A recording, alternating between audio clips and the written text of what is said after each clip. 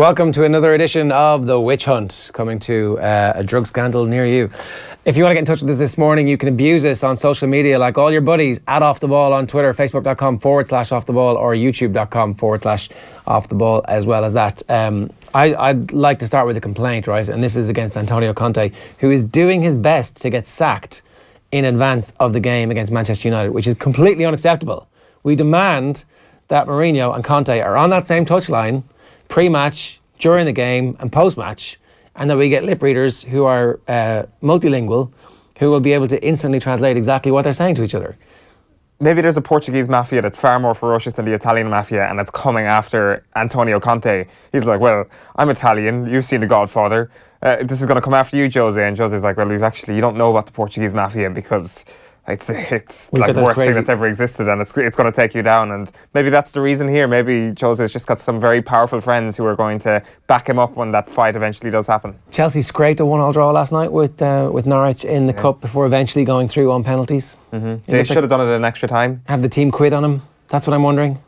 I'm not sure if that's the case. Maybe they just don't care about the FA Cup, which is a distinct level of possibility. I mean, there's other Premier League teams such as Arsenal, you know, the upstanding club that is Arsenal, having been knocked out at that stage, so I wouldn't necessarily tar Chelsea with that same brush. They should have been done in extra time. The VAR finally had its first moment of, This doesn't really work. Well, it wasn't even used from what I could see. Alan Shearer was like, I worked grand at the weekend, but I've always been suspicious of this thing, this technology, this newfangled idea. And so that's him. He's writing it off on the back of one of the papers today because it didn't work particularly well. Yeah, the VAR has a mind of its own where it just kind of goes for a wander and is like, I'm going to screw up this game as badly as possible. I was off having a cup of tea. You'll find that I couldn't actually rule on whatever it was that they were supposed to rule on at that point. So that was the big story from last night in the FA Cup. 2 sendings off for Chelsea in extra time. Morata and Pedro both done for dives. Yeah, the second yellow anyway, done for dives. Cillian as well received the yellow card for the VAR. I didn't actually see the full game, so I don't know what the other it's way past your bedtime. But I did see the Cillian yellow card given for that dive over the VAR, which was a joke of a call, really. The ref actually had a very, very good real-life human position to call that yellow card, or to call the penalty rather, and he gave a yellow card instead, let alone bringing in the VAR. So some stupid human decisions is what I would put that down to. It's not robots destroying the FA Cup, not yet anyway. But I think Shearer might be onto something. I think robots will eventually take us over. VAR will. I mean, it'll be robot football we're watching. If esports ends up in the Olympics, like immediately in the next one, then it will ultimately end up being robots that we're watching, watched by robots, and all human civilization is dead. Well, there's either that or the whole thing becomes inverted, and robot civilization is like, actually, we need some human references for this. We need and there will be a historic moment in like a century where there will be HAR. And robots are like, finally, we have a human-assisted referee, and it's just one living human on planet Earth who's brought in as to make mistakes. The Premier League's look, that guy made a mistake. Yeah, exactly. That stupid human. And fun will exist. This is a weird dystopian future we're thinking of. Well, I think that that's been brought about by reading some of the social media that we've been attracting over the last while after the Grobler story. We ended up talking to the IRFU yesterday. We got a response from Munster to a bunch of questions that we've asked. We would have said in a fairly calm manner, to be honest. But I don't think it's been received that way by the Munster fans who think that, some Munster fans who think that we're out to get them and that we're part of a witch hunt. Apparently, that's the general consensus now, this despite the fact that actually what we're trying to do is to protect the core of rugby from being poisoned by the notion that drugs are okay, because if you look at athletics and if you look at cycling, you don't get it back. You get one chance at this, and if you don't start right, you don't get it back. But we'll talk a bit more about that in the newspapers. And fair play to Chris Henry for coming out. Absolutely. And breaking ranks and saying it's what was his word? Unacceptable. Unacceptable, yeah, that's one of the strongest words he uses. But I'm glad he pointed out that it is some Munster fans. I'm a Munster fan. I haven't joined this witch hunt yet. You haven't. I might join it eventually. You're wavering a bit. Donald Lenihan on my side as well. Myself and Donald Lenihan haven't joined the witch hunt just yet. We're the only 2 Munster fans who haven't done so. But you know, if you slag off another one of our players, I'm afraid we're going to have to jump on board and say you should have covered this when he was eventually signed completely under the radar. We should have covered this 10 years ago when Ulster had a player who apparently had a dodgy past and had, what about Ulster and what about all the other things? What about? Whataboutery. classic whataboutery from sports fans. This is definitely one of my first experiences of this. But I guess the Dublin fans were fairly similar in the aftermath of the comments that were made. And anytime it comes up, but I guess sports fans are just a little bit like this. Of course they are. And why wouldn't they be? I mean, you will always want to defend your own. Yeah, but even the Dublin thing has a little bit more rationale behind it. Even if it's not one of your own, and it's like not really an attack on Munster, this is just this is the hierarchy. These are really poor decisions made by the hierarchy of a sport. And I don't think it's comparable to the Dublin situation. That's what I'm trying to say. The outrage has been like, pretty much sums up the Twitter notification stream at the moment. All right. Yeah. Well, who's worse, the EA Sports kids who were attacking Sports you? kids are the worst people that have ever existed. No, they're the worst. There's nothing you can do. They're the worst humans that have ever been created. Like, there is no question. We're not even getting into this debate. The EA Sports kids that appeared on my timeline last week are just the worst. Did they not start out kind of fine and friendly and cuddly? And then they progressively got worse. Were there death threats? There was actually... Okay, maybe not. There was certain... I've never had to report people on Twitter up until this point, and I don't know why. Like, it's not even a laughing matter to that extent, because I just had to report them. There were certain words that were used with my Twitter handle that I'm like... Imagine if somebody did a cross-reference on me in years to come, and there's this like 12-year-old scumbag from I don't know whereabouts in the United Kingdom using these sort of words in the connection with my handle. I'm like, geez, I've literally been slandered left, right, and centre via 12-year-olds, and fair play to them. They possibly could have destroyed my life if I'd failed to report them. Who knows? All right, I didn't know that. What can? Well, you were on all the. I was like, oh, he was guilty. Jeez, wow, okay, that's dark. That's no, I won't bring it. But for the most part, they were kind of just stupid, and that was kind of funny. You know, the way they managed to buy into this with such passion. For anybody who doesn't know, Owen picked a FIFA EA Sports team and didn't have Leo Messi in it because he doesn't really watch any football. And he doesn't have TV. You took him, and so EA helpfully retweeted it to their 6 million followers, or was it the 6 million FIFA account? Yeah. And so he got attacked for not knowing anything about football for taking Messi, and loads of other crappy decisions that he made along the way. That was fine and funny, but let's just say that there was certain things. I think around Friday night last week, I don't know, maybe the 12-year-olds had their first kind of pop or something, and they were like, oh, the sugar rush, look at this idiot who didn't pick Lionel Messi. I'm going to pick the most scurrilous word I can choose out of a dictionary. How can you leave out Lionel Messi, as David Motter wanted to know? I mean, you're calling David Motter a 12-year-old kind of pop, but I think he's right. Well, I think he's got you there, Owen. I think he has. Why did you leave out Lionel Messi? But anyway, they're worse than the Munster fans. Let's not, or the Munster fans who disagree with the Grobler take. Let's just say they're worse than them.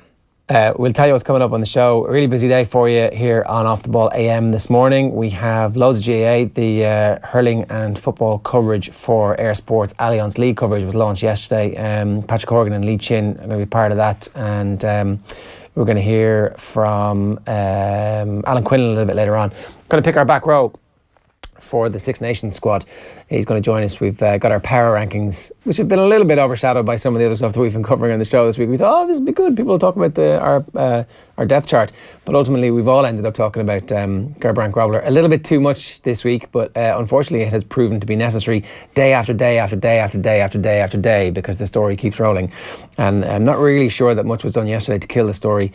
Philip Brown and John Delaney happened to be in the same room getting grilled at the same time. One of the most bizarre journalism experiences that I've ever had. So it's the biggest day in the relationship between the IRFU and the FAI, because they've just announced 2 years early that they're doing another 5 years on the naming rights of the stadium. And so it's massive amounts of extra cash for the IRFU and the FAI, and all of the assembled journalists. So all of the rugby writers were there, and all of the football writers were there, because Delaney and Brown were both available for comment. And this is obviously in the midst of one of the biggest football stories that we've had in about 4 years, really. Martin O'Neill's contract, the Stoke situation. So Delaney's there.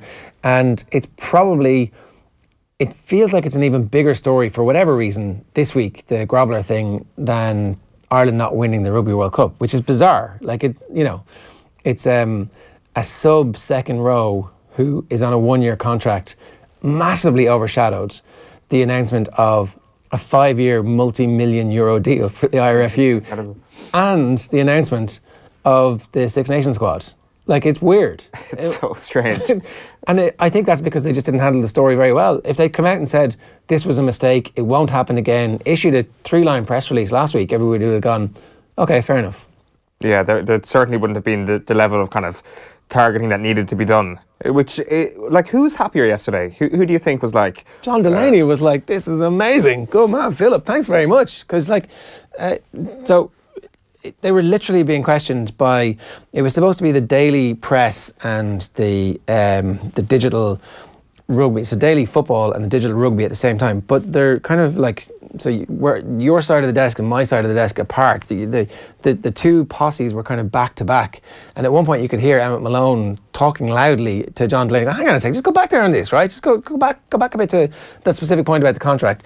And Philip Brown is being asked questions about Grobler at the same time. It's like, this is mental. Yeah, it's like a fun fair for incredible stories that have just launched like grenades both at once. I mean, at least with O'Neill, there was like this third party that they didn't have any control of in Stoke. Like, the FAI and Martin O'Neill they couldn't control the way that Stoke managed that story. But the IRFU and Munster are the same organisation effectively. I mean, granted they have separate chief executives, but they're the same body. They're like, you ring them up and you go, what are you doing about that? Yeah, okay.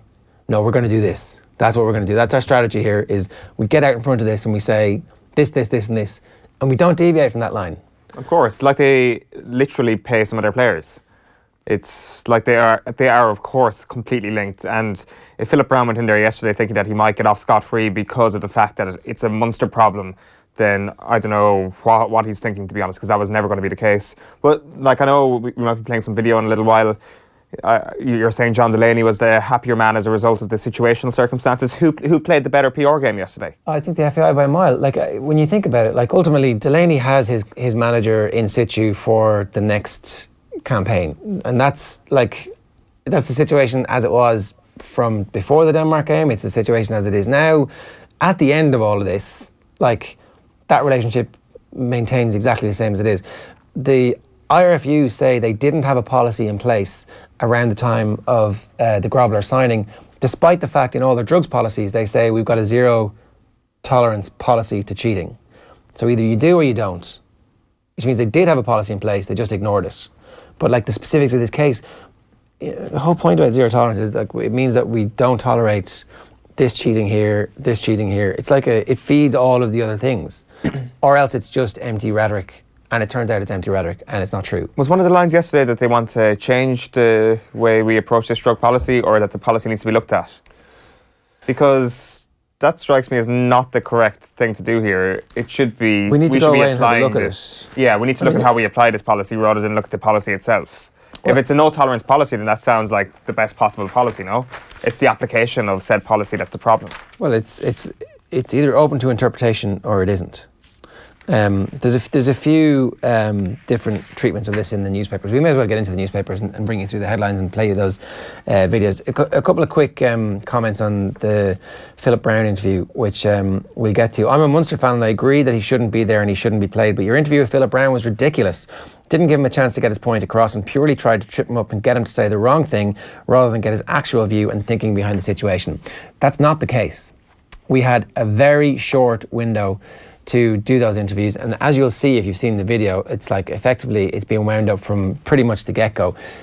The answers we'd already heard because he'd already given the precise exact same answers, that long filibustering where it's like, this is our drug policy, we've had this in place for years, we do this, this, this and this, we've got those officers in the 4 provinces. That's all completely irrelevant to the current situation with respect to the Grobler case. The Grobler case is why this is a story right now, and what the IRFU are doing about drug testing isn't actually specifically relevant to this because they're completely separate issues. You're doing your drug testing thing. You have to do that, otherwise you won't get any money from the state. That's how this whole thing works, and you have to do it because that's the right thing to do. So you don't get bonus points for showing up, and the postman doesn't get extra for delivering the mail. It's like, that's your job. You're supposed to do that. And so if we've got 3.5, 4 minutes to do an interview, I'm not going to try and have that time completely wasted. We need to get to the actual specifics of the issue. That's why we're trying to move it on. And that's why we'd like to have a much longer interview with Philip Brown at some point in the future, where if he wants to lay all that out and say that that's the context for this decision, then that's fine. We can debate that, because I don't really believe that there is that context around this decision. This decision was a bad decision. It was a mistake. And they need to own that and say that was a mistake, it shouldn't have happened, as opposed to, are you asking, would we make the same decision again? And that's not what we're asking. Did you make a mistake is what we're asking.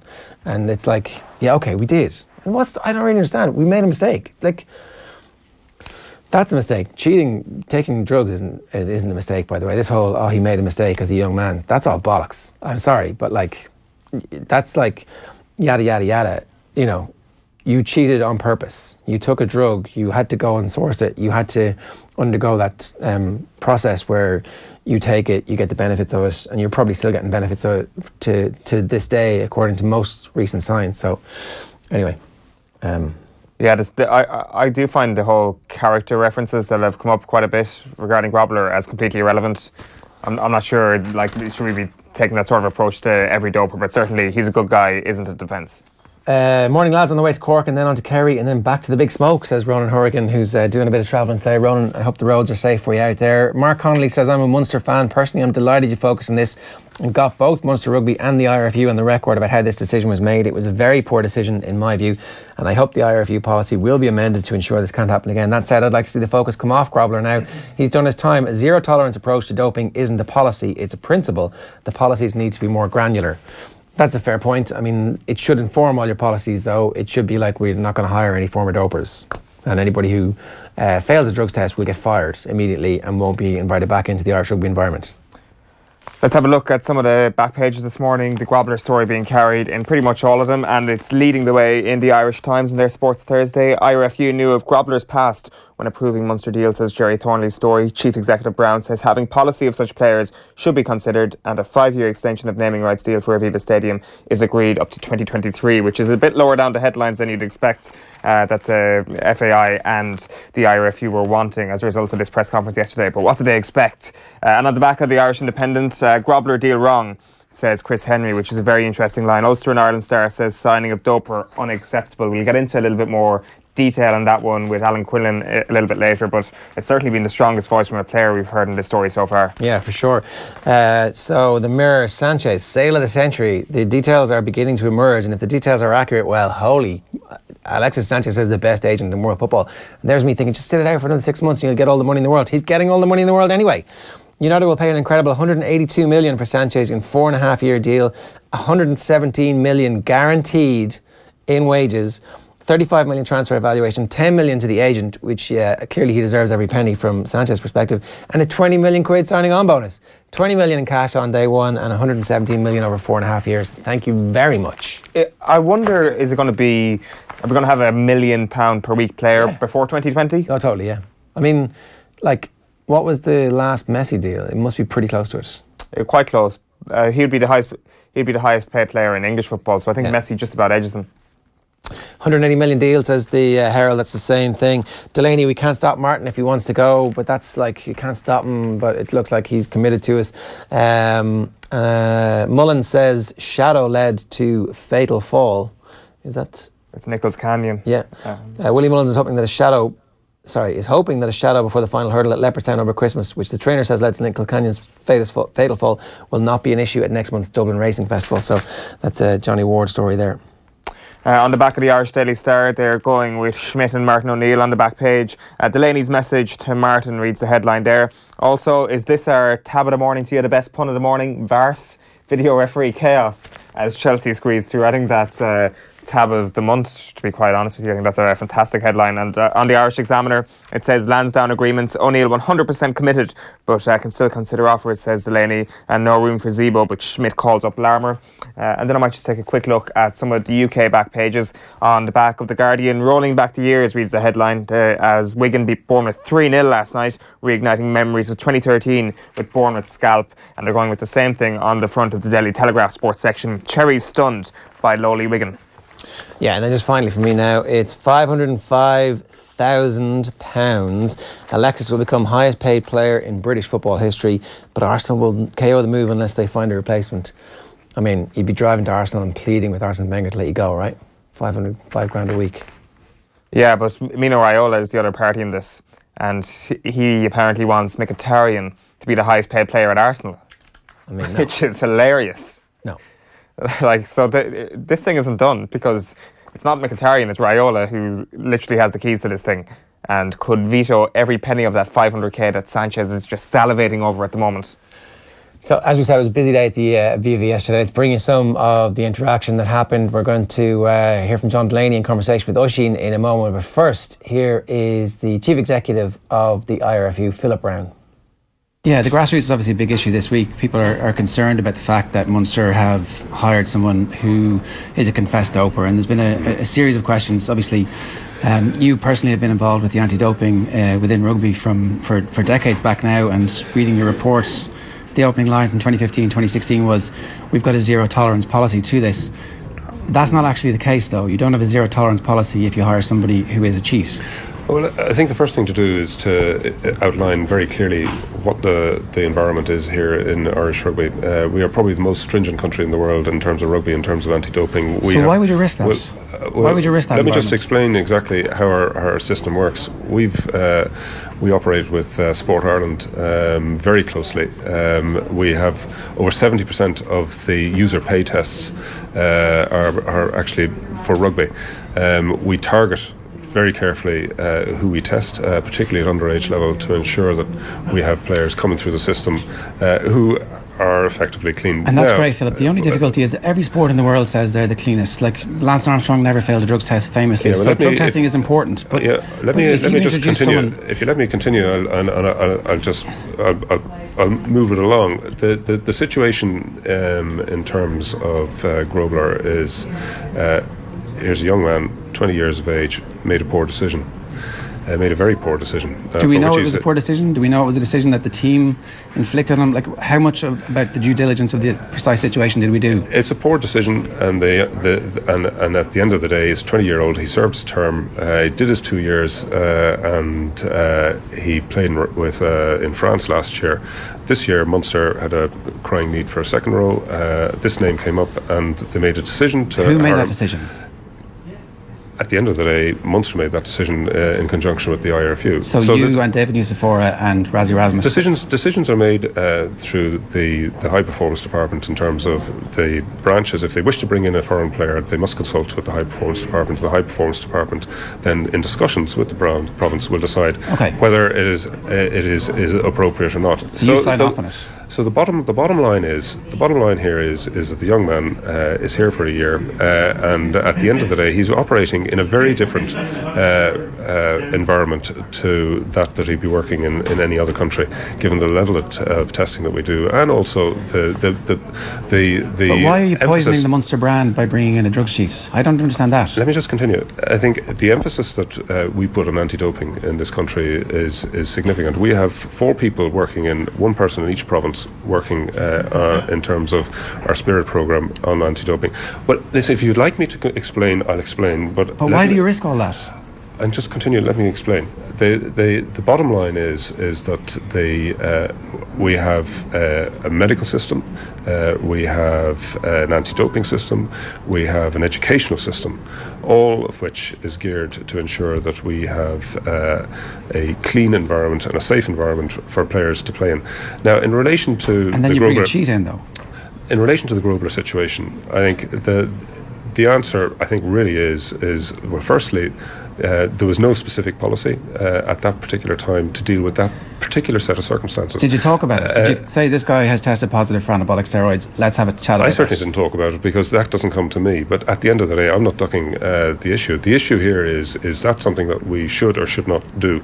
And I think that's a valid question, and it's a question that we have to take on board, and I think it's something we have to consider. Should he play over the course of the rest of the season?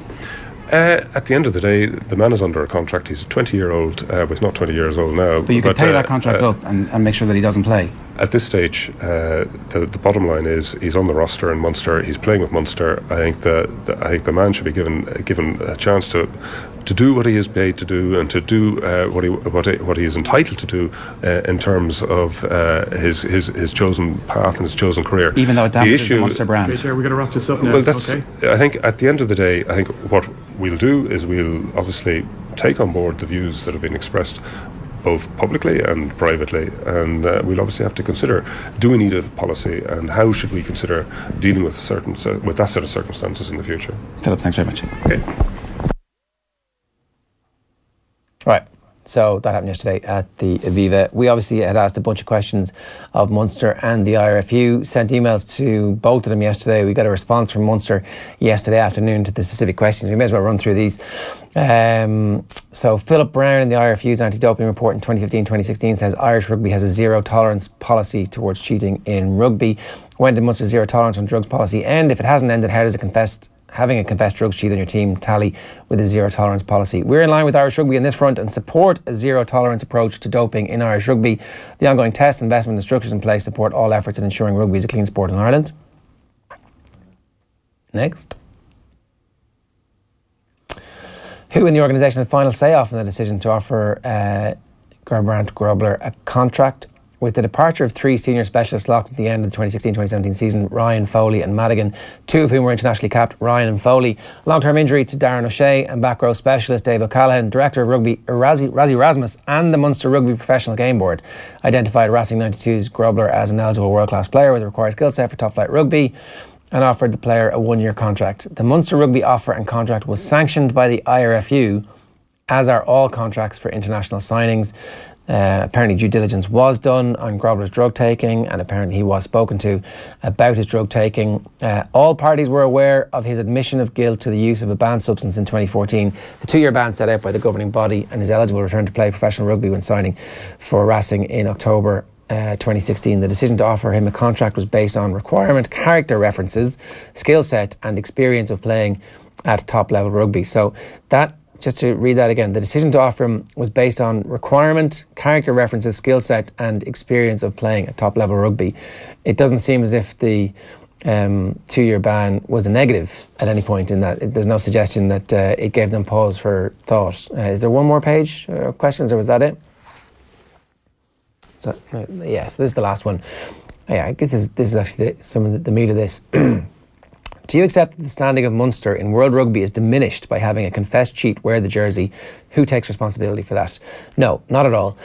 Munster Rugby is a people-first organisation. The character references and recommendations from people we respect were paramount in our decision to recruit Gerbrandt from Racing for the 2017-2018 season. Secondly, his ability to contribute to the squad was similarly confirmed by those who have previously worked with him. Based on our assessment of the player's suitability and the knowledge he had international clearance from World Rugby, Munster Rugby were satisfied to give Gerbrandt the opportunity to continue his chosen career as he moved on from Racing 92. We support his inclusion in our squad, and at this stage he has represented Munster in the pre-season game against Worcester Warriors in August and most recently lined out for Munster A against Nottingham in the B&I Cup. So they're going to continue to play him is the implication from that, because why the hell wouldn't they? They've already played him. And then this one, what's the message to the members of the Munster Academy about drug use when there's someone who used drugs in the first team squad? Do you accept that there are mixed signals there? There are no mixed messages internally. As an organisation, Munster Rugby's stance on doping is in line with Irish Rugby and World Rugby, and we support and action all efforts in ensuring and promoting a drug-free sport. All agree, including the player himself, that what he did in 2014 was wrong. He is an example to others, in particular our younger players, as to why you should not dope in sport. He nearly threw away his career because of a bad decision he made. Gerbrandt's experience is a deterrent to any young player in our system. And then this last bit, which I'll just read, but then I'll go back to that line because it's important. Munster Rugby have fantastic support staff in place for players who come through our development system, and they're in place to educate players on supplement use and our food-first approach. But just to go back, right? Gerbrandt is an example to others, in particular our younger players, as to why you should not dope in sport. He nearly threw away his career because of a bad decision he made. His experience is a deterrent to any young player in our system. It's not. It's not a deterrent. That's just not credible. And that's what the issue here is. That if you want rugby to become like athletics, if you want rugby to become like cycling, where people watch it and go, oh, that's a kind of exciting thing over there in the corner, but that it means nothing ultimately because you can't believe what you see, then fair enough. And that's the path that comes from employing people who have this type of past and saying, oh, he's served his time. And sure, no one's ever tested positive in our system. The best athletes and the best cyclists never test positive. They just don't, because testing doesn't work. The drugs that people have access to and the money that they can spend on drugs just means that drug testing does not work in any sport. So if you're going to start taking players from South Africa, because that was the implication from some of the stuff that Philip Brown was saying yesterday, that he's coming from a very different system than the system he's going to be here, then you're just opening yourself up to all sorts of questions. And I maintain the well of Irish rugby is being poisoned because we are now willing to say, yeah, that's fine. Irish money, Irish investment can be spent on players who have a past which involves cheating. Luke Fitzgerald made the point that sport isn't real life. You don't automatically get a second chance. Like, he can go off and become a teacher or a surgeon, or he can work in a mine, he can drive a taxi, he can become a lawyer, he can become a doctor, whatever the hell he wants to do. That's his second chance in life. But like, why do you actually get a second chance, and why do you get a second chance in Ireland? I don't know. Like, he would have got a second chance elsewhere. It's like us providing the second chance. It's clearly just been the nobody's problem for the entire thing, and it still goes back to, I just don't understand how people who call themselves the biggest Munster Rugby fans at all, because invariably they are the people who respect this tradition of Munster, respect the values of Munster, this well that is being poisoned. These are the people that respect why this poisoning could matter. These are the people that are most vociferous about this being a bad witch hunt against Gerbrandt Grobler. I would have thought those people are people who would value that the most, people who are the most anti-dopers. Who care the most about the Munster and Irish Rugby brand. Precisely. Like, I know before this thing came up, and kind of away from more serious stories like this, there is almost kind of a taking the piss notion out of the whole Munster tradition. I buy into it, but a lot of people are like, oh, it's a load of nonsense, it doesn't actually mean anything. But those people who buy into what some people perceive to be bullshit are the people who are coming back this week and saying, he's not poisoning the well, this doesn't matter, move on, you should have covered it months ago, etc., which I just find to be a complete double standard. Mark Connolly says, I'm a Munster fan. Personally, I'm delighted you focused on this, got both Munster Rugby and the IRFU on the record about how this decision was made. It was a very poor decision, and I hope the IRFU policy will be amended to ensure that this can't happen again. So I read that one earlier. So one mistake in your career is gone, says Owen Murphy. What happened to second chances? He served his ban. Grant, if you're happy enough that this guy is representing you and your culture and your club, whatever that is, from Cork to Garryowen to Shannon to whatever, if you think that that tradition is best represented by allowing people who have cheated in the past to come in and be part of your culture, that's fine, that's on you, but you can't get that back, and you can spare us the bullshit then about this being something special and more than a club and all that stuff, because it isn't, if that's what you're going to do. It's going to be very interesting to see whether the reaction is the same when the first 19 to 20-year-old Irish lad has a positive test. We should make a policy that if you test positive, you get fired and you don't get a second chance in Ireland. Go off and play for one of those Premiership teams who don't care, who are run as businesses to try and make cash, and that's all they're interested in. But like, no, I would say Irish Rugby should have a policy that if a 19 or 20-year-old tests positive, they know exactly what the rules are. They know exactly what, as Philip Brown pointed out, they have a really good education system. But just say, no, that's not our culture. We're not South Africa. We're not going to take people back. Yeah, like the other thing that has been trotted out a lot over the last week is this idea that would you be reacting the same way if it was an Irish player? And for the reasons you just outlined there, of course we would. It'd be worse. It would be, but I also think that the fact that he isn't an Irish player is a very important aspect of all of this, because it is the importing of a player, it is the scouting of a player and bringing it in, it is the active recruitment of a player who is a doper. Like, that's a very important facet in all of this, and of course we will be reacting the same way if it was an Irish player. But essentially the nationality thing does matter here as well, because it's recruitment. It does diminish the Munster value completely. It's an aggravating factor. Exactly. You've sought this out, and I think Gavin Comiskey was pointing out dopers come cheaper, so maybe this was actually just a financial decision, and that's that's even worse. Peter Scully says drug cheats need a lifetime ban. Simples set the ultimate example. As a massive sports fan, I would prefer to lose clean than win dirty. Win at all costs is going to have the biggest cost of all. Ruination of kids, sport and reputation of any game. Continue the witch hunt, he says. It's not a witch hunt. Definitely not a witch hunt. But, look, this has damaged our relationship with a bunch of people. and ultimately it means that we won't be able to get access to people who we would like to be able to talk to about their careers and what's going on. And if that's the case, fair enough, but it has to be done. Like we can't phone this crap in. If you want crap coverage, well, you know exactly where to get it. Right, where to? I think we're going to move on to the other thing that happened yesterday at the Aviva. This was like, because like a fun fair. Like seriously, the chief sports writers were kind of wandering between the conversation with Delaney and then wandering over to, Jesus, I'm going to have a busy afternoon today. So yeah, John Delaney and Oisin Langan, here's how the conversation went. In our opinion, Martin is very loyal. He's been very open to us in terms of approaches that have been made over the previous 4 years, no question about that. And I'll go back to the events here in November. It obviously took some time afterwards to consider the manner of defeat. Obviously it was a difficult night for Irish football, for the fans, for everybody involved in the game. But our next game wasn't until the end of March, and he took some time. He was in contact to say he wanted to take some time. He rang me on Saturday to say that he was going to meet Stoke on Sunday, which he did. I believe it was a far better financial offer, but he rang me after to say he had respectfully declined their offer and he wanted to stay managing the Republic of Ireland. And he came in last night, agreed terms. His representatives will be in town on Monday in Dublin, and there'll be a contract signed prior to the draw on Wednesday. And I appreciate we're going to hear from Martin next week. Has not qualifying for the World Cup been damaging to the FAI, or the things that you wanted to do that you now can't do? Are there potentially even job losses on the cards? Has it had any effect?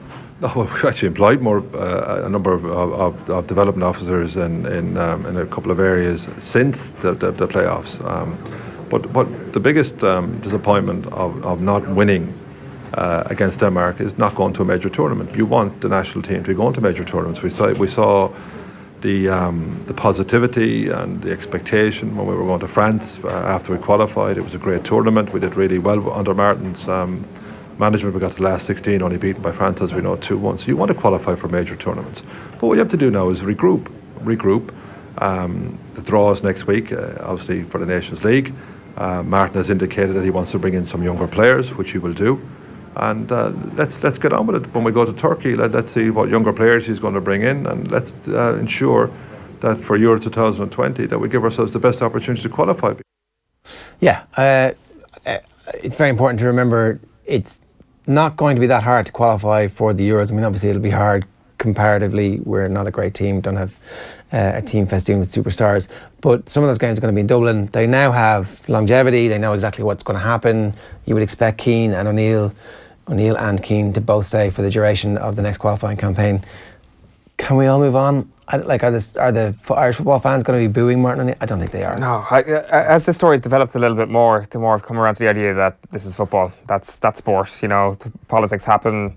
Like, job offers come and go. Martin O'Neill is coming towards the end of a long and illustrious career, and he probably wants one more good go in the Premier League, and good luck to him if he had taken it and stuff like that. And I know that's probably going against basic human values of, I don't know, verbal agreements and stuff like that you would actually go out and speak to a Premier League club. But I'm just like, this is football, this is the world we live in, and as you say, let's all just move on. Like this whole thing though as well of the experimentation that might be able to happen over the next year or so, I'm not sure do I quite buy that. I mean, it is easier to qualify for Euro 2020 than literally any other competition we've ever tried to qualify for before. But like in the back of everybody's minds is still the Denmark 5-1, and it's still the potential that this could perceivably go wrong. Like, there is about, I would say we've got a 70-30 chance of qualifying for Euro 2020. I mean, as long as there's a 30% chance that we won't qualify, that's going to be in the back of everybody's minds. Maybe not within the squad, but I'm certainly not going to be putting any of my money down on the fact. You can't actually get markets on it, but I'm not going to be putting any money down on the fact that they're going to be like throwing caution to the wind and giving debuts left, right, and centre. I think they will. He said that in that. They might do in the friendlies, but not in the Nations League. Yeah, we'll see. I mean, I don't know if everybody's going to take the Nations League as seriously as you are on. I honestly wait till you actually read the rules of this Nations League and you realise that it actually that was a point that Martin O'Neill made in that piece that he did with the FAI TV the other day. It was like, it's competition that, I don't know, I can't remember the specific words, and I don't want to put words in his mouth, but roughly it was like, it's competition that not many people are that familiar with exactly how it works. Precisely, Martin, exactly. I just accidentally threw my pen across the studio there in just a state of excitement that somebody else understands what I'm going through here. Channeling your inner Eamon Dunphy. The Nations League is relatively important. It is. No, I'm not drawing a pen again. As Tommy is saying in my ear, I could take somebody's eye out. Okay, quickly, 2 more comments to get to. Niall Daly McGrath says, very disappointed. Sorry, Niamh Daly McGrath says, very disappointed with the ongoing media negative biased reporting on this. Not all frightened, injured 21-year-olds make good decisions. It wasn't a year-on-year abuse situation. How do you know? How do you know? He's done interviews with people who've like gone, oh, isn't it terrible that you've done this thing? Like, how do you know? Anyway, he owned up immediately and served all penalties handed down. This is turning into bullying. Please be mindful, he is still a young man away from his family. He's a professional athlete, 25 years of age, who is getting some consequences for having cheated. Like, there have to be consequences for cheating. We can't be like, oh my God, it's terrible. Like, imagine that there's consequences for cheating. Like, anyway, how can anti-doping in South Africa people say to the young kids that taking drugs will negatively affect your chances of getting a pro contract in Europe when Irish teams, and even the Irish teams, are hiring dopers, says Kevin. This isn't a witch hunt. Witches don't exist. Dopers do. Let's move on to GAA. It's a good point about the witches not existing, actually. Yeah, like a lion will be stealing here, Kevin. What is the end game of a witch hunt? You throw them in the water, and if they float, they're a witch, so you kill them. And if they don't float, you're like, oh, Jesus, sorry, we've drowned you. Yeah, Grobler's a heavy man. He definitely think he's not a witch. He's not a witch, and this is not a witch hunt. All right. Oisín was down at Ayr HQ yesterday. He was a very busy man after talking to John Delaney there. He ended up at Ayr HQ as they launched their schedule for the coverage of the National Leagues. They're going to be showing 17 live games over the spring. We're going to hear from Cillian O'Connor and Patrick Horgan in a moment. But first, Lee Chin spoke to Oisín about what the Wexford hurlers learned from the 2017 season. We look at our overall year. I think obviously you revert back to a couple of things that didn't go your way. In 2017 with the Galway game and the Tip game in the league semi-final, and then the Waterford game. You would look at those 3 games that we were beaten in, but also you'd look back at the whole year where you I suppose won certain games, and you'd learn from them again of what you could have done better, learn what you did and try to perfect it even more. So yeah, it's a collective thing that you don't just pinpoint one negative thing like a loss and say, no, this is where we're going to learn a lot from. We generally look over a whole year and what we done last year. If you can tell me, and I appreciate maybe you can't, maybe you're sworn to secrecy, is there any kind of common thing in those 3 games you mentioned that you lost that you can pick up on, that you can learn from? I've put many questions to Davey about systems. He insists I still haven't cracked yours. Yes, he insists that no one has, to be fair. But if there's something you can tell us, please do.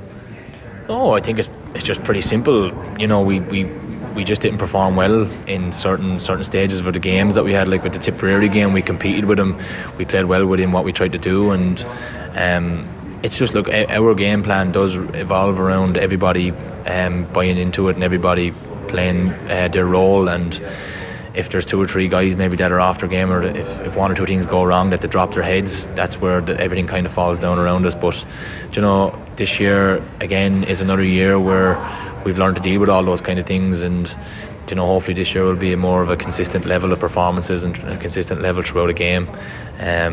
You know, so yeah, it's just pretty much in those games that we felt maybe there was 1 or 2 things that certain players might have done or didn't do that maybe affected their confidence, and you know, might have dropped the head for 5 or 10 minutes, and then as a result of that, certain things fall down around them. And look, I just think this year is something that we've been working on with that, in terms of things will go wrong in games, but you just got to deal with them just like life and like anything else. Yeah, it's going to be really interesting to see what impact the second season of Davy's going to have on that Wexford team. Last year's Leinster hurling final, one of the best sporting occasions of the year, which is not something that we've been able to say for about 2 decades. Do you mean about like the competitive spectacle in the field? Well, the fact that 60,000 people showed up. Yeah, that's what I thought you meant. Like, because on the field it was a game for what, 50 minutes? Yeah, grand. It's grand, yeah. I wouldn't say it was one of the best matches of the year though. But I know you meant spectacle now though. Clarified that. Thanks, on. Just like not going to let yourself down there in that regard. Here's Cork's Patrick Horgan talking about the loss of Kieran Kingston as manager. Unbelievable surprise, yeah. Like with the progress that we made, like, you know, together as a team and a management for the 2 years previous, like, you know, can't even describe the difference it was. But like, having gotten that far in, like he just, if he could have went, I know he would have. So that's just it. Like he had to go because he'd work and all that. But at the same time, you know, John was selector last year. Like he's seen all what we had to do, preparing for games and all that. And you know, he's been manager of plenty of teams himself. And you know, he's well able, and like we're really enjoying our training at the moment now as well. And you know, it's just nice preparing for the Kilkenny game now. But when there is a change like that, does it create a bit of uncertainty? Maybe shake the confidence a little bit? No, because like we know, like our players know, like that we go train and like it's up to us to get the best out of ourselves. Like, do you know what I mean? So when we're there, get the most out of it. And like obviously it was disappointing to lose Kieran like at the time, and it is like. But you know, John was there as well. Like, and you know, we're in now like a month or two with John and his team, and the same physical coach as we always had. And you know, it's like nothing has changed. Like we're still training hard, working hard on how we can get better on percentages, and you know how we can get more out of ourselves. And it's going well. Like, we're all enjoying the hurling. That sounds good, that a lot of the same backroom team are there. Obviously the Rock is gone and Kieran are gone, but a lot of the same guys are there. Yeah, the same physical coach now, and Fraggy Murphy is in with doing the coaching. So you know, we've great fellas with us, like, and we're delighted to have them. Like, so we just need to push on now and give as much to every session as we can for them, like, and get ourselves better in the same time. I didn't know Fraggy was involved. They know how to use their resources well down in Cork. Yeah. Once one leaves, they'll get another genius in. I stupidly traded Fraggy Antonio Brown at the start of the fantasy NFL season. So that was a smart move. In our Dynasty League. Okay, Dynasty may save it a little bit, but still, He went on the greatest season a receiver was ever having until he got injured for the last 3 games. I would have won the league. Anyway. Not bitter or anything. No, fair play to him. Like the progress that Cork made last season was absolutely crazy.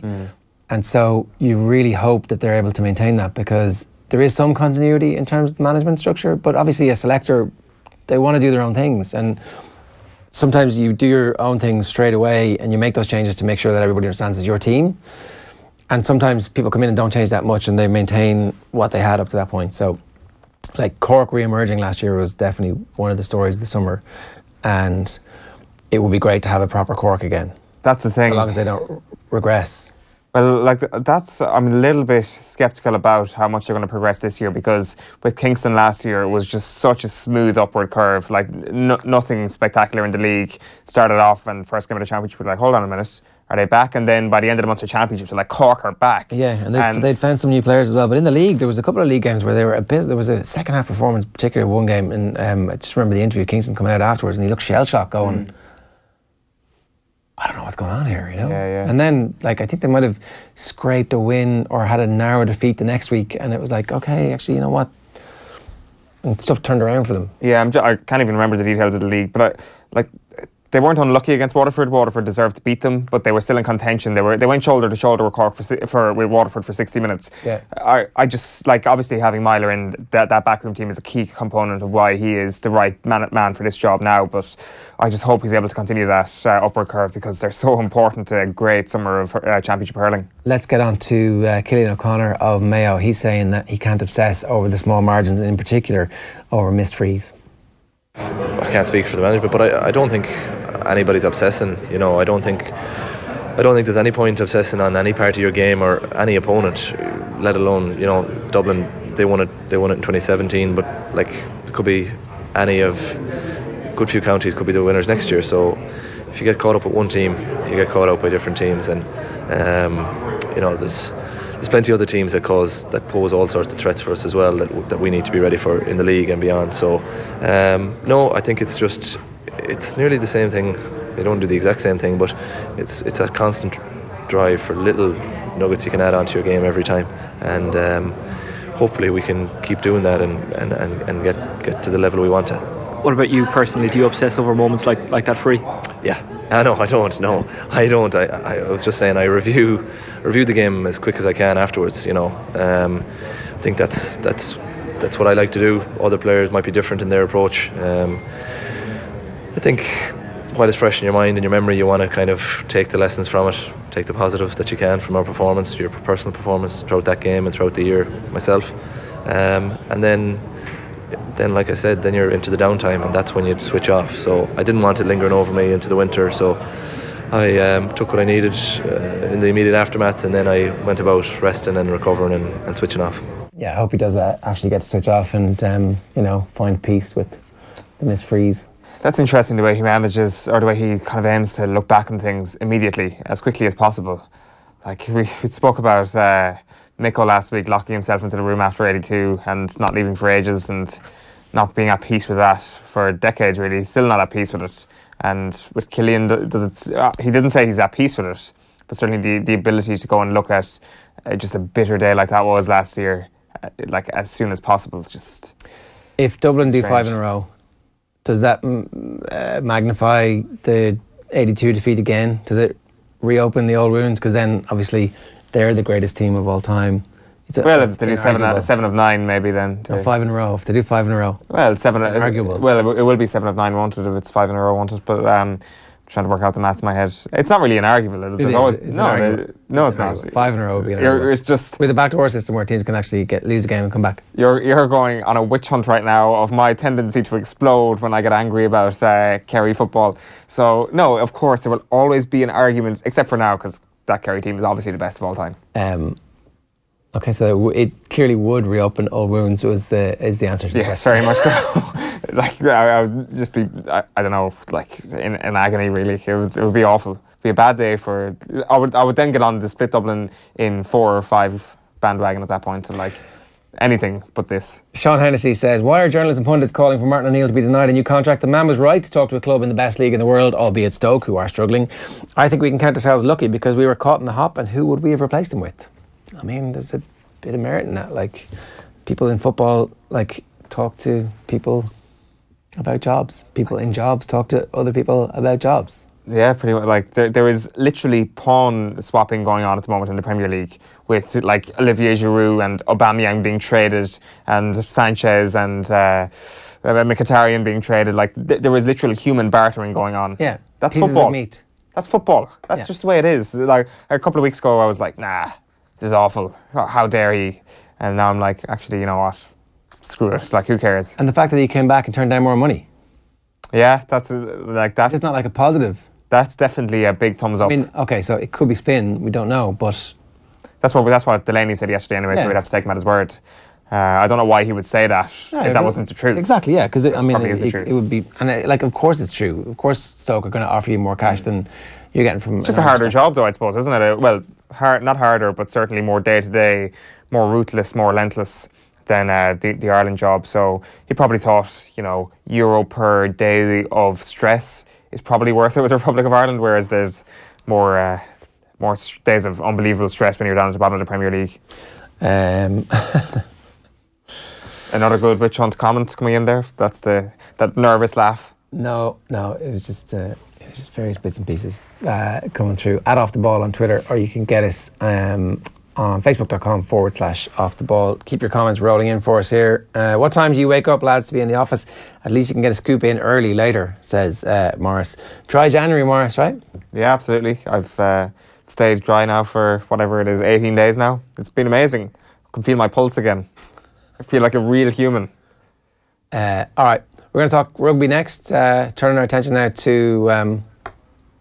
so we're turning our attention back to rugby. Alan Quinlan is outside, and to set the scene, we're going to start with a little bit more Philip Brown.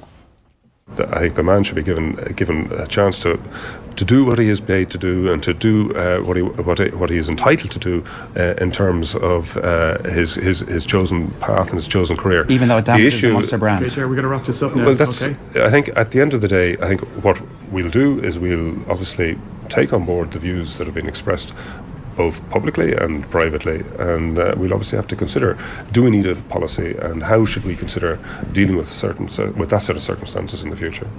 Yeah, so he's going to play. Alan Quinlan just walked in and said, "You're the devil." You are the devil. Yeah. How did that happen? Because you started this conversation last week about Gerbrandt Grobler. I was away, obviously, so people are probably... It's ironic I was away when this came out. Obviously, people are looking for my opinion, and people have been sending me messages and texting me and tweeting me and all that kind of stuff. It's a very difficult one, first of all, to get your head around that Munster signed the guy in the first place, and genuinely that was my thought straight away. why did they sign him? I think it was a mistake to sign him not because of the playing ability and the character and the type of guy or whatever he is. I think they made a mistake because this was inevitably going to come up at some stage. Now, part of me thinks it should have come up in July. Okay, the Lions was on. There was distraction from the rugby journalists. Can I just ask you about that, right? Shouldn't Munster have brought it up in the first point? Because I went back and looked at the press release. Probably. And it's like... What would you do, though, if you were Munster in that situation? They sent it out... Would you have been kind of... would you have made that decision at the time, or would you kind of hoped in some ways? I think they hoped in some ways it would go under the radar. 100%. Yeah. They press released it on the Friday, I think of the second test or the third test in the middle of the lines.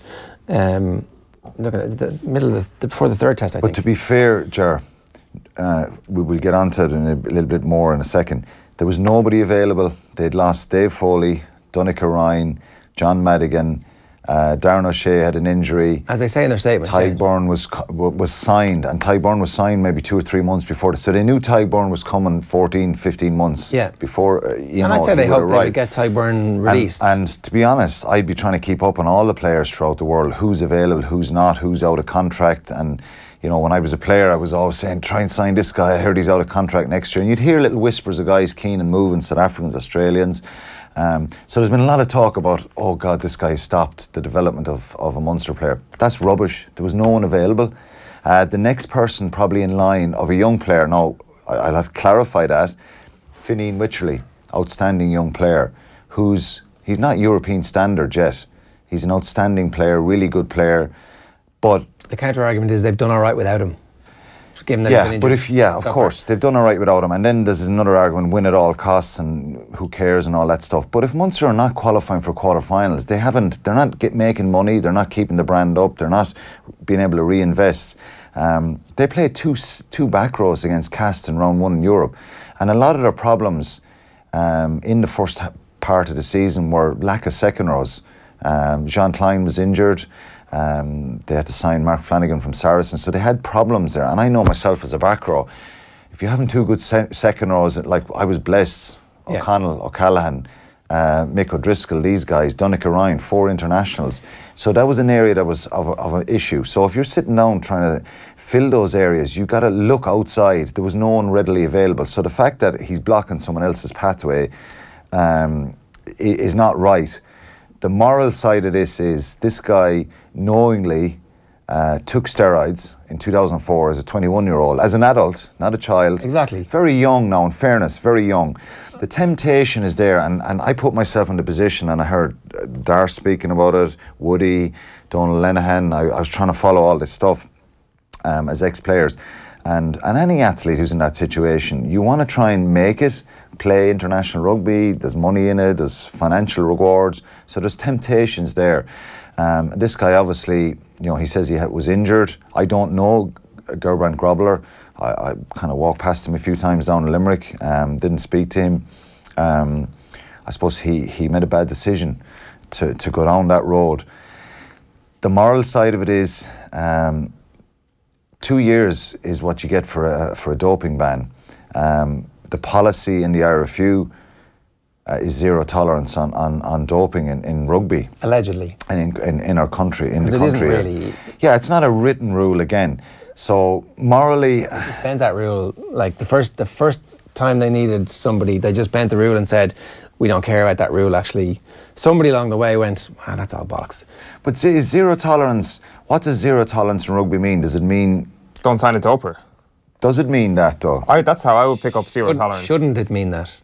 It probably should, yeah, it should. And they should know that, like, because it's their policy. So they come out and they beat the drum about how great they are about, like, clean sport, and we're mad into it, and we've got this investment. There's an individual officer in each of the provinces, you know, or spirit officers or whatever they were called, and it's like, it's nonsense. So just to go back to the story, right, because it's interesting that, like, the media are the ones who are being attacked for saying, my concern here is that rugby ends up like cycling or like athletics. And we love rugby. It means something. Munster means something. It's a powerful thing. And it means my whole life. I played 15 years there, and I always think if you're a player in any position in Munster or Leinster or any of the provinces, and if an overseas player is signed, is he going to come to my position? Is he going to be like when Jim Williams was signed for Munster? What was my first reaction? Where does that leave me? Yeah. Some Australian guy is coming in, he's going to take my place.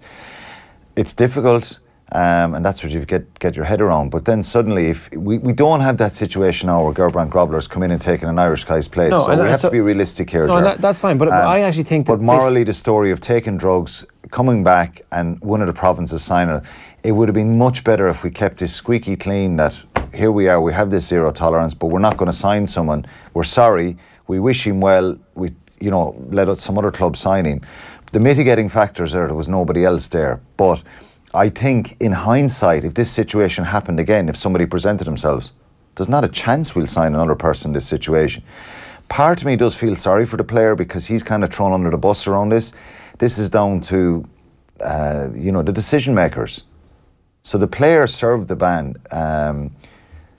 Any athlete who, we can all have an opinion on it, but the rules are there. It's a 2-year ban. Yeah. So do you think someone should come back after any sort of doping in any sport? I think that you have to stand for something.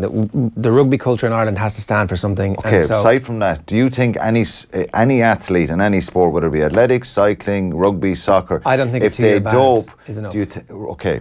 So they got to change that then. So we can't. But I think that we need to be leaders in that, and as opposed to going. Yeah, no, you may be right. It's like these are the rules, and we're going to bend them as far as we possibly can. Is one attitude, or it's like we stand for something, and what we stand for is we want to win clean. And you know what? If other countries are going to cheat us constantly, we're going to call them out on that, and we're going to expose that, and we're going to say that's not acceptable. Yeah. But so we've tainted that situation now. I think we have. I think there's a possibility that this taints everything that's gone in the past, and that taints everything that goes into the future. That you were supposed to stand for something. That Munster jersey meant something for years and decades. Like all the way back, it means something. But I think that whoever made this call blew that up and went, actually, that's just marketing. The truth is we need to win, and we need to win because I don't think it went down to, look, we'll try and make... Everybody sat in a room and said, say nothing, we'll slip this under the radar. I think... It looks like that.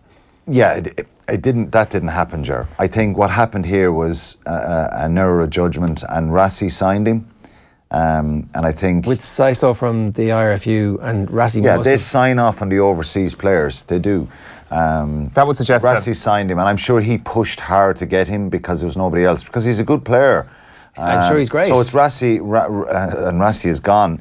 And I feel sorry for Van Gran. I feel sorry for Van Gran. I feel sorry for Conor Murray. I feel sorry for Peter Manny. They're the guys who have to be rolled out, and they're the ones who all think that we're out to get them, but we're not. We're actually trying to protect the Munster. I understand it now that I'm on the outside. I do understand it. Should the guy be allowed to play for Munster? I think so now. Because I don't think you can go and say, well, hold on a minute, we've made a mistake, rip up the guy's contract and don't play him. I think it's too late.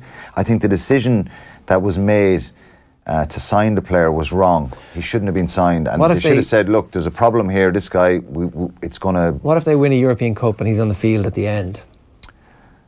Does that not taint that victory forever? It's a good question.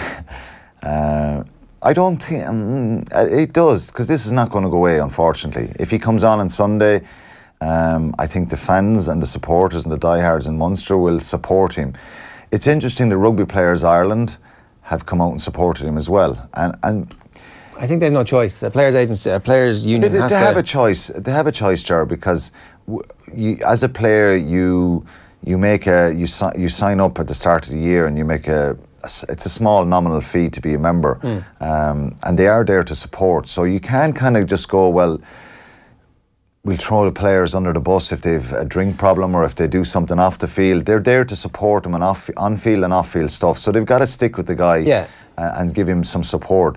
Any chance of redemption? You see, this is part of me. There is definitely a chance of redemption.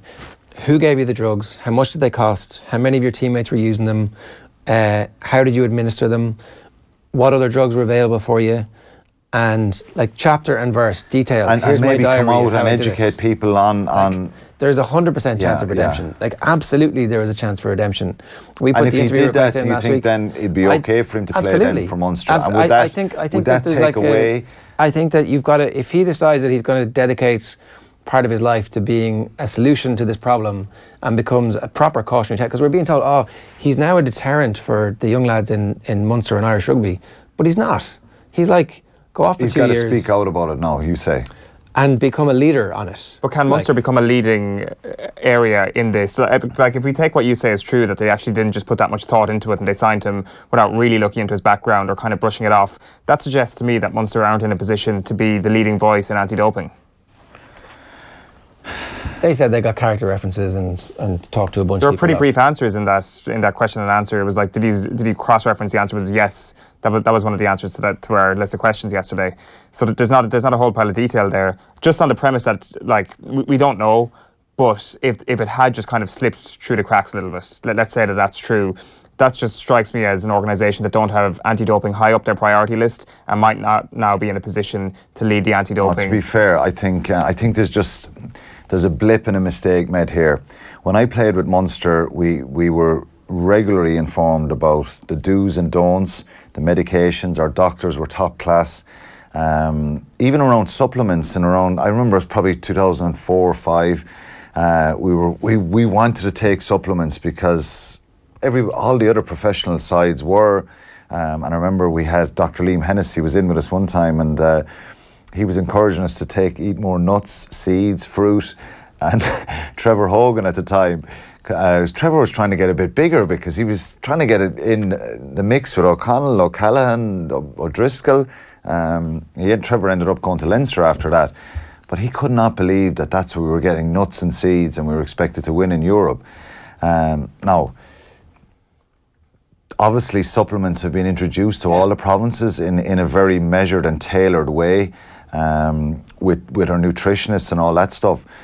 So we continuously got loads of information. And to be fair on, week after week, any sort of changes in the regulations, any substances added to the ban lists, medications, Lemsips, Sudafeds, we continuously got that. So I think the information and that was given to, and is still given, and to all the players, professional players in Ireland. So the policy, I do feel a little bit that Munster just got caught blindsided here, made a bad error of judgment out of panic that they needed someone, and the person who made that decision and drove that situation was Rassie Erasmus, who was doing.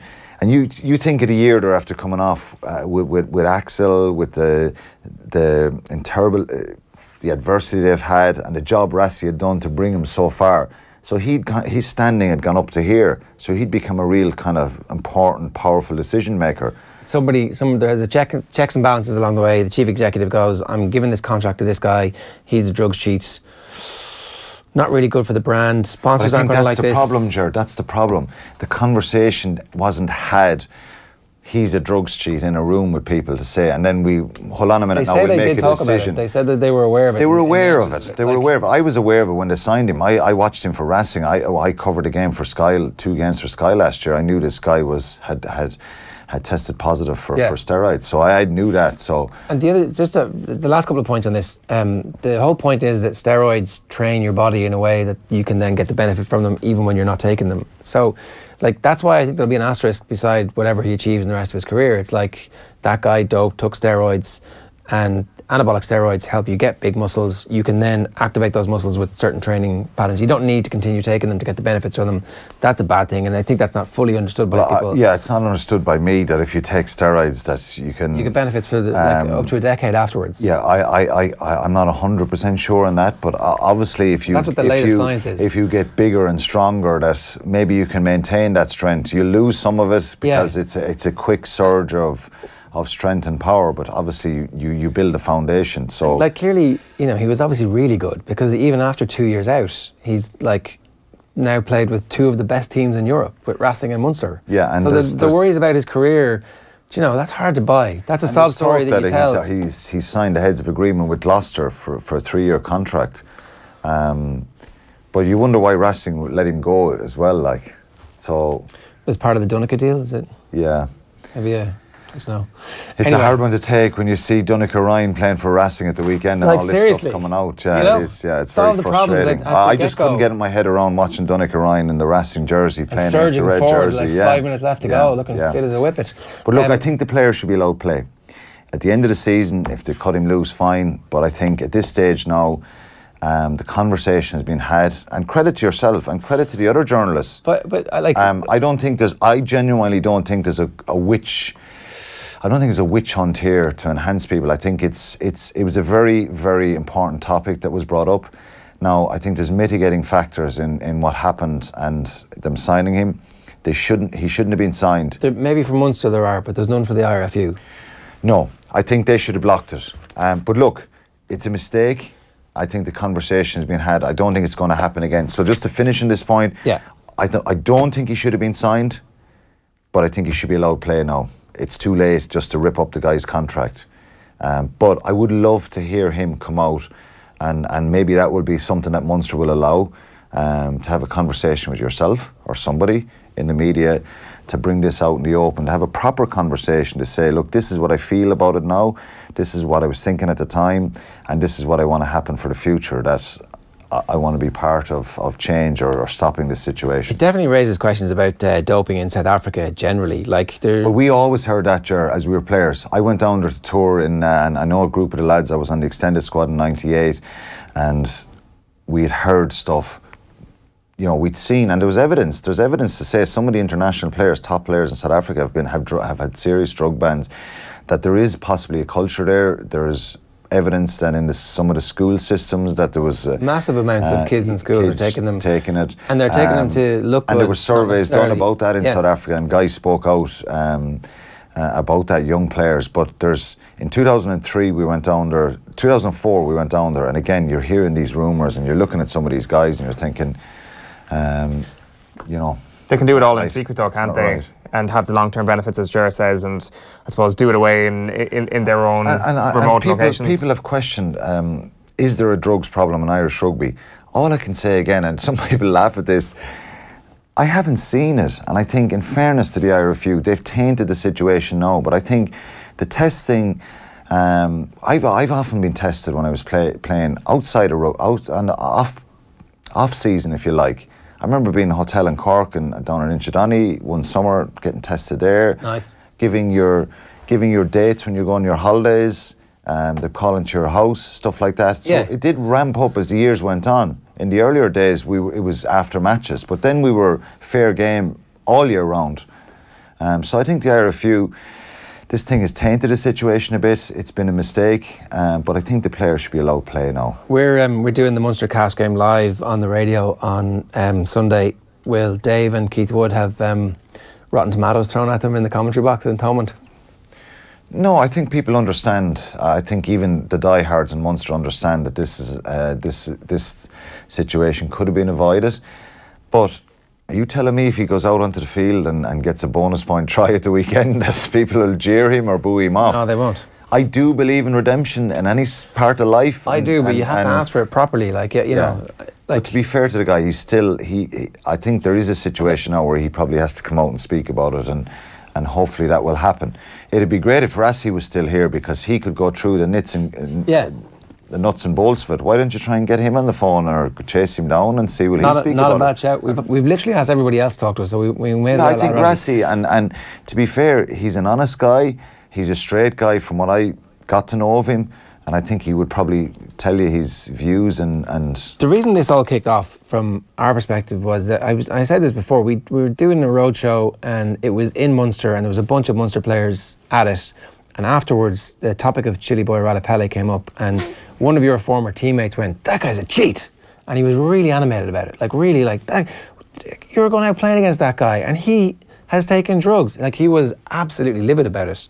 And I remembered him saying that and thought, that's now your team. That still is always going to be your team and your club that has somebody who's been injected into the mix, who you have to say the same thing about. Yeah. I was just looking up what Chili Boy took. It was methylhexanamine.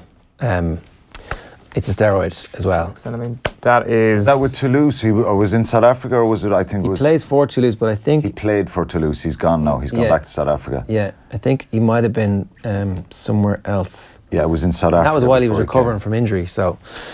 You know a bit about... That could very much have been got from a contaminated protein source. That's an excuse often... Yeah, that's not an excuse often. How often do we hear sports people admit to it? You remember Marion Jones, the unbelievable sprinter? Yeah, yeah. So she won 5 medals in Sydney. Yeah. 7 years.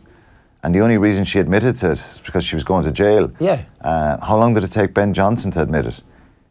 Quite a while. A long time as well. So we've seen, so we have to give some credit if they hold their hands up. And I was kind of Googling this morning. You look at Martin Fagan, the retired marathon runner in Ireland from Mullingar. Yeah. You know, he came out and admitted as well and spoke about it. And tried to get back into athletics, and Irish athletics then gave it up. He got back after 2 years. Yeah. There was a lot of pressure there and did shun him. So, and then he gave it up. He stopped then, he retired. So, if they're caught and they admit it, there is to be a little bit of credit for that. I think it's I mean, maybe because most of them just deny it. But like you say, we then want to hear the story as to how, the why, and what should and shouldn't be, and what the benefits were. Yeah, give us what was names going through your head, and say where did you get it, and try and that in turn then gives you a chance to go after where this was sourced.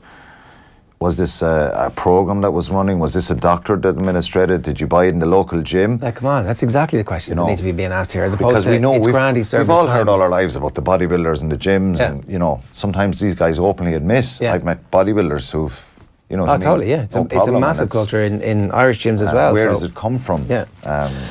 The games themselves. Finally get to talk about some rugby this week. You kind of have forgotten that there's massive amounts of games of significant importance. The Munster Cast game, there's the Irish matches highlighted there in the Champions Cup. Leinster at Montpellier, Munster on Sunday at home to Cast, and Ulster away at Wasps. Are Leinster going to win this game? It's going to be tricky.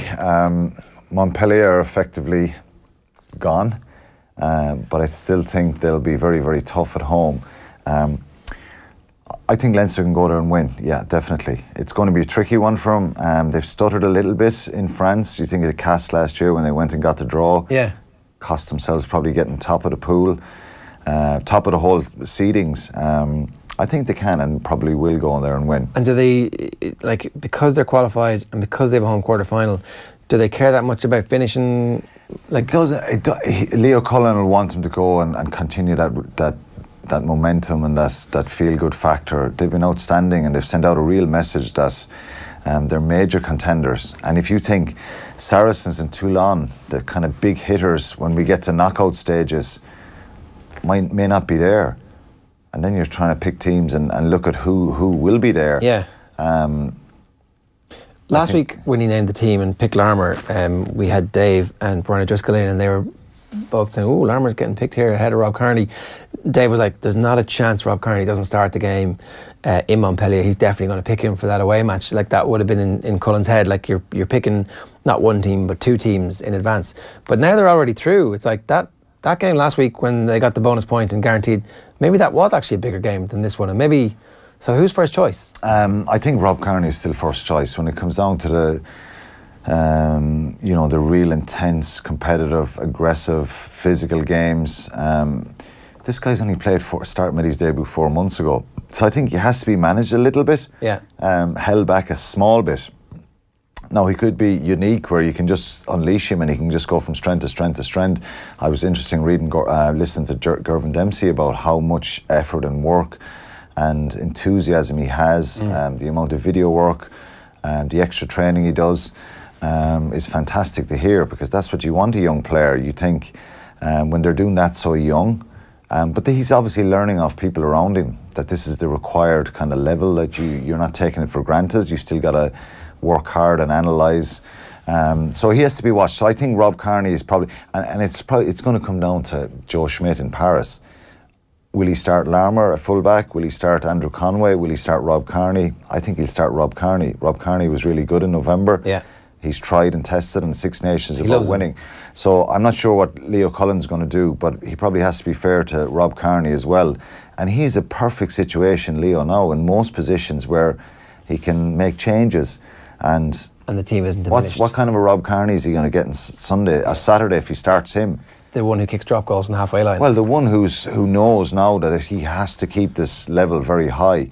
and that it keeps him on his toes as well, you know. So we'll wait and see on that one. It's a perfect time for Larmour to be developing, though, isn't it? When you've got even just Fergus McFadden to one side and you've got Ian Asawa in front of you, there is sort of, I'm not going to say a comfort blanket because it's high stakes Champions Cup rugby, but still you look around and you're like, right, okay, there's experience to my left and right in front of me, and even in training, learning from the likes of Rob Kearney is surely a huge benefit. It's a hotbed right now, and Larmour couldn't be learning in a better place. Yeah, there's a lot of experience, I think, and that's a really important word, experience, because these guys have been through the mill, they've been in tough situations, they've won together, lost together, so he can pick up little bits of information off them, so he's in a great position.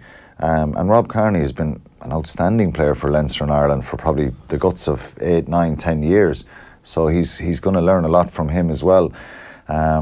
He won't be kind of thrown into towel, Rob Kearney, too easy and allowing him take his place and giving him too much info, but certainly you learn a lot from these guys around you, yeah, for sure.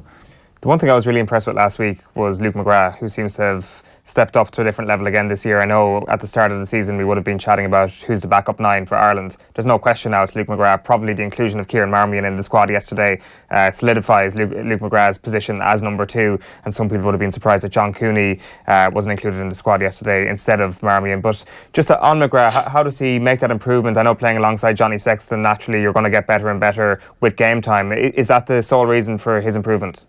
I think so, yeah, and a competitive environment, and he obviously has the natural talent, but I think if you look at someone like Conor Murray, his all-round game is outstanding. He's passing, he's running, his defence, his kicking game. Can Luke McGrath kind of bring that same physicality? He can't, because he's a different player, but his distribution has improved, his decision-making is improved, and he's a real threat with the ball around the breakdown. He's always looking for a gap and opportunity. So they're different players. But as long as Conor Murray's around, unfortunately, it's going to be very difficult unless his game starts to wane a little bit. But to have that kind of competition, and you think back, Marmion was outstanding last year for against England, absolutely outstanding. And Joe Schmidt doesn't forget that. No, he remembers guys, even if their form was a little bit. He's in the system. So there's no guarantee that Luke McGrath could, because he's playing so well. He's been out there, he's been in there in that environment and played so well, Marmion. So, but it is a great, again, good depth there. An area that wasn't so strong maybe 18 months ago. Munster, after the losing bonus point in Paris, that means they just have to beat Castle Thomond on Sunday and qualification is assured. They'll do that, right? Yeah, they'll do that. I think it's a special place to play in European days, nights. So I think they look back at Racing with a bit of regret and disappointment. Discipline, again, has been an issue in the last few weeks. 11 penalties at the weekend. Why does it become an issue? It's just some poor decision-making under pressure. Penalties come when you're under pressure. Yeah. So it's bad decision-making in the heat of the moment. And it's a collective thing, because they're just panicking a little bit. Some of these penalties are very silly ones. Hindmost foot, being offside in midfield.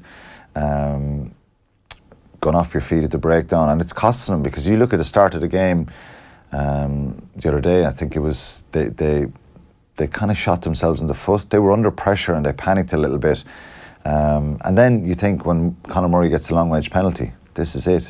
What a remarkable comeback performance, even with some mistakes and errors throughout the game. Great character to come back. The kickoffs cost them as well, so what could have been an outstanding victory for him ended up being a losing bonus point. But I think Van Gran is only in about 8 weeks, and I think he's got to take control of this discipline situation and put pressure on the players. So Castle come all gung-ho on Sunday, and if you allow them play and allow them get them into the game and enjoy themselves, they could be very dangerous. But I actually think Munster will get a bonus point win, which will bring them to 21. You're then looking at other results, which is unfortunate for a home quarter-final, because it could have been so different for them. You're looking at the Toulon Scarlets game. Yeah. You probably want Toulon Scarlets to win, but not win with a bonus point. Yeah. And then you're looking at Ulster away to Wasps. You can see the Scarlets Toulon game being 54-48, like the way they're playing at the moment. You know, so unfortunately they're relying possibly on other results. But look, I think it'd be very disappointing if they're away in a quarter-final from their perspective, because certainly the Cass game and the Racing game could come back to haunt them. But who knows, if they get the 5 points on Sunday and have a home quarter-final. Happy days. In my opinion, they're in a semi-final. It doesn't matter who's coming to Thomond Park. You mentioned we're 8 weeks in now to the Van Graan era, and I think it's fair to say that we're starting to notice a bit more of the Van Graan stamp, despite the fact that he does need to eradicate those discipline issues. And there just seems to be more of a basic attacking plan. Like Keith Earls, I thought, has been outstanding for the last fortnight. Yeah, they've obviously, and you got to give Felix Jones credit for that as well. Yeah. And he wouldn't have changed a huge amount, but I think he's very diligent. We heard that before he signed about his attention to detail and his expansive approach to the game. He hasn't tried to take him away from their direct approach and their kicking game, which has been good. But they've looked dangerous. There's no doubt about it. They've looked dangerous. They've looked like creating opportunities. And I think they could have scored another couple of tries on Sunday if they were more accurate. So, yeah, I think he's done well. Like I said, the discipline is something that, and look, it's kind of like me talking about discipline and penalties. I'm the expert on giving away penalties, I was. But they have cost them, and I think they've spoken about that themselves. You know, if you look at some of the games that they've struggled in, it's been a factor. A quick word about the Ulster situation. Obviously, there was enough in their performance last week to suggest that they might be able to dig this out. And if they do, then it could turn around the entire team, the entire management group, the entire relationship between the players and the management. Like, so much rides on this match. Yeah, it's huge from they haven't been in Europe in knockout stage in 3 years. There's a lot of pressure there. Les Kiss is speaking about it week after week, and I think some of the performances have been embarrassing. That first half against Munster, the Connacht defeat just before Christmas, and there's a lot of pressure up north around, and probably frustration maybe that they haven't been winning trophies with the amount of money they've invested and the players they've had. Yeah. This is a real chance, because if you get into knockout stages in Europe, it gives a huge lift to the whole organisation. It's a tough task from going to Wasps. Wasps losing to Harlequins at the weekend helped. Did it help or did it not? I don't know. Yeah, That's it kind of puts Wasps out of it. Yeah. But then will they be trying to bounce back? Or do they put a B team out and go, yeah, look? Yeah, I think they'll probably try and bounce back. If they're out of it completely, maybe they'll make some changes. So it's a great opportunity, and I think this is a real kind of defining moment for Les Kiss and the whole group, because if they're out of Europe again, that pressure mounts to another level. So it's a great opportunity for them. We've got to talk about our power rankings and our depth chart. We've been ranking who we think should start as opposed to who we think will actually start, because obviously I think we all have a fair idea who Joe Schmidt is going to pick if he has his full deck to pick from. So here's our power rankings. We're going to start with the blind side. We'll move to open side number 8 in a minute. So Peter O'Mahony, I think Jordy Murphy probably would have got an extra couple of points up that in recent weeks, because he's actually played really well. He's come back into the team. And actually, I think he's kind of come back into the Leinster team on the back of being picked for Ireland by Joe Schmidt. But there's no ifs, ands or buts. It's Peter O'Mahony all day long and twice on Sundays. Yeah, it's Peter O'Mahony at 6, and that's just the way it is. Rhys Ruddock is out. Jamie Heaslip is not there. Sean O'Brien is not there. So it's O'Mahony will start at 6. Yeah, okay, so we can move on to 7. But just on the 6 situation, you can play Stander there, you can put Conan at 8, you can play Levy there, you can play Jordy Murphy there, Tommy O'Donnell, is more of a 7. But there's a lot of depth there, like when you think of O'Brien, Heaslip, Ruddock, gone, three big players. Stick 7s up?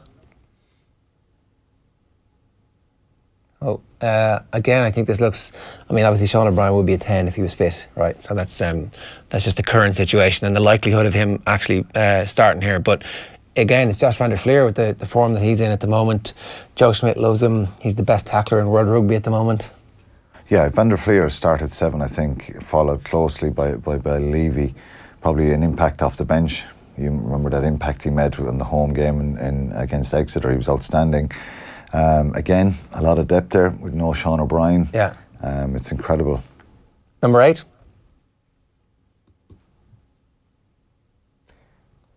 CJ with 10 out of 10. I'm interested by these the scorings actually. You made them up like I did not make when these. You didn't pick Leo Messi. I'm wondering how Peter O'Mahony only got 8 out of 10. Van der Fleer got 9 out of 10, and CJ. Well, I suppose CJ is the biggest lock of them all, isn't he?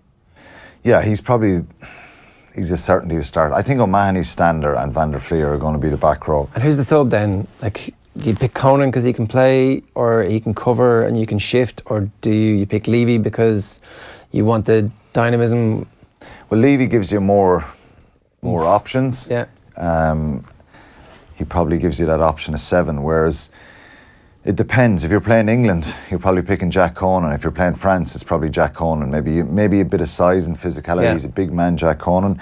O'Mahony can go to 7 if Stander went off, or if Van der Fleer went off. So I'm not really sure. It depends probably what happens this weekend. So I think for Paris it'll be Conan or Levy on the bench, but your back row will be O'Mahony, Stander and Van der Fleer. Yeah, it's a pretty good back row. Yeah, it is. Like even with the injuries. Standing back row. Yeah. The strongest position really when you think about depth, and if injuries do happen, it's the one that you're still the most confident in. Absolutely. I think there's probably 10 or 11 guys that could seamlessly fit into that system and make an impact and do well. All right, Alan, good stuff. Thanks very much for joining us today. Thanks, Ger. We solved all that, right? I'm in trouble now as well. We're safe to go home, are we? Am I in trouble now? You've dragged me into your situation. You're grand. Right, so the Keith Andrews football show is going to be on from today at 12:30. Matt Doherty of Wolves and Megan Campbell of Manchester City are on it. Golf Weekly today, Peter Lowry and Joe and Nathan, that's from 1:30, and all available, of course, on youtube.com/off the ball. Tonight on Off the Ball, it is Thursday night, so there'll be some more of the Thursday night football goodness with John Giles. Obviously, I suspect he'll talk a good bit about Cyril Regis. He would have had Cyril Regis at West Brom as a manager, and you'll also hear some more from Keith Andrews with Nathan a little bit later on as well. But today we're playing out because the GAA have announced their brand new halftime show for the spring series in Croke Park. After the Rubber Bandits in Jedward a couple of years ago, they're looking to Cleveland for some inspiration. I just wanna rollie with a dapper ranch. I already got some designer to hold on my pants. I just want some ice on my wrist so I look better when I dance. Have you looking at it, put you in a trance. I just wanna rollie with a dapper ranch. I already got some designer to hold on my pants. I just want some ice on my wrist so I look better when I dance. Have you looking at it, put you in a trance. Yeah. All I ever wanted was a rollie. All I ever wanted was a rollie. Cooler than a snowman with the ice all on me. Now your chick all on me. She on me. My rollie don't tick tock, it just glide. Keep staring at it and you might go blind. I be moving clean, I don't even try. All I see is bands I spy. Yeah, that way. I need that moolah by Tuesday. Yeah, that way. I low-key feel like funk sway. I just now got started. Got views on popping. My diamonds gone. Your girl on deck is a party. I just wanna... The Scream Team and their special guest, Tavares Jones, brought to you by Cedar Point.